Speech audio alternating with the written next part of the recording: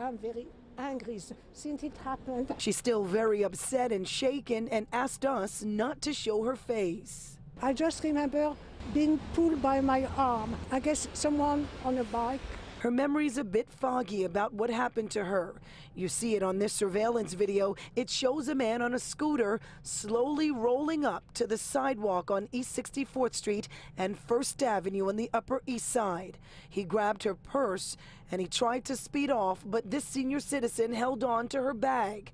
She was dragged a few feet. Inside her purse, she says, was her lifeline. My credit card, my ID card, my medical card, my keys. The man on the scooter got away with everything. She was 86 at the time, but today she's celebrating her 87th birthday.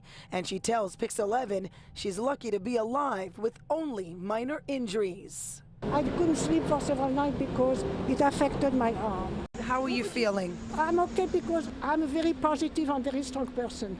So I'm going to make it. Police say just 2 days after dragging this woman, the same man on the scooter targeted a 55-year-old man in Harlem.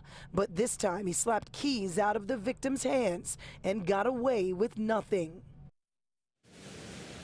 Both victims are expected to be okay. You heard the woman there saying her arm still hurts. Police need your help finding the man on the scooter. He was wearing a bright yellow helmet.